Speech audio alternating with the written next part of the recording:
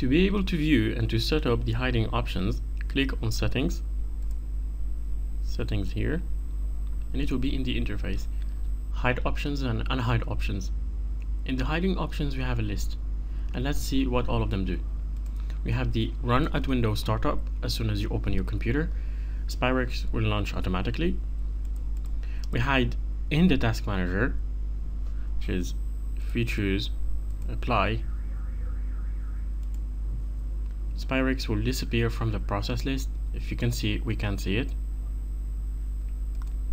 We have the remove the desktop shortcut. There is the desktop shortcut there. Let's go back to the software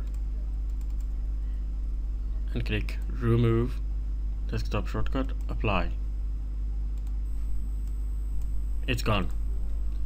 Alright, we have the remove shortcut from Windows startup menu. If you can see, Spyrix Personal Monitor is there, so by clicking here and apply, it's gone. We have a remove from the installed program list. If we go to our program list here, type in Spyrix, we have the personal monitor and the free keylogger. Now we're working on the personal monitor, so it's there. Let's remove from the installed programs. Let's go again, refresh. It's gone, hidden.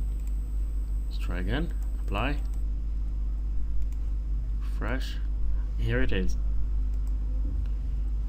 Now the last option, which is hide the tray icon, which is, if you can see at the bottom here, have the icon. If we hide the tray, or we can simply click on the icon there, apply, it's not there.